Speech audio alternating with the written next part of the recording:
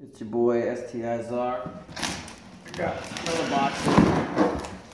Wanted to open it up, see all the goodies we got in here. So, first thing we got is a K&N oil filter. It's got that wrench grip. Bought two of these. Got a little special going on. Next thing we got here is the white line cross member debushings. Gotta get that nice and stiff. What else we got here? This is your Grimspeed aftermarket downpipe to OEM adapter. This is crucial when you get an aftermarket downpipe, no matter what kind you get, because it goes from 3 inches to 2.5 OEM. You want to prevent leaks, so this is actually a great adapter to have for everybody that's modifying their vehicle. Grimspeed. This is probably the 3-port boost solenoid. Yep. So there she is.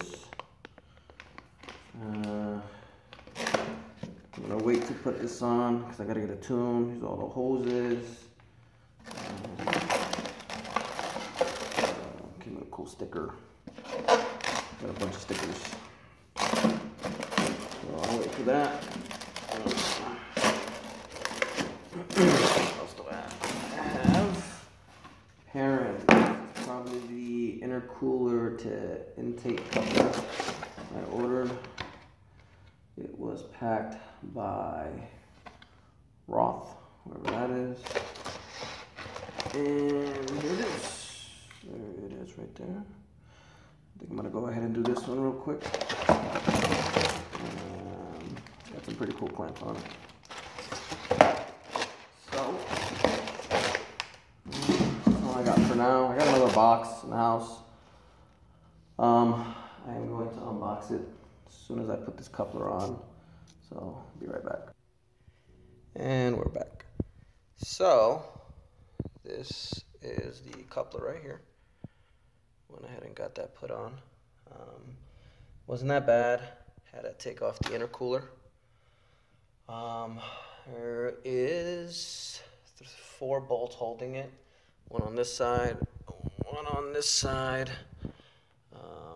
2 right here. You can see, got to take off these 2 bolts for the blow-off valve. There's one somewhere in there. I know it's hard to tell. Then there's these 2 hoses right here. And then this other inlet hose over here. And then this thing just wiggles right out. I'm not gonna lie, it was a pain in the ass to put in. But, so I went ahead and I changed these clamps as well. Right here. They are annoying. They look like those clamps in there. I don't know if you could see that. They're in there somewhere. Those OEM clamps, they're like crimped. It's weird. So I went ahead and I took apart all of them I could possibly see. So I made the engine bay look nice. It's that 4-layer silicone or whatever they call it, so it should help out. I also ordered the rest of the stuff, the IAG air oil separator.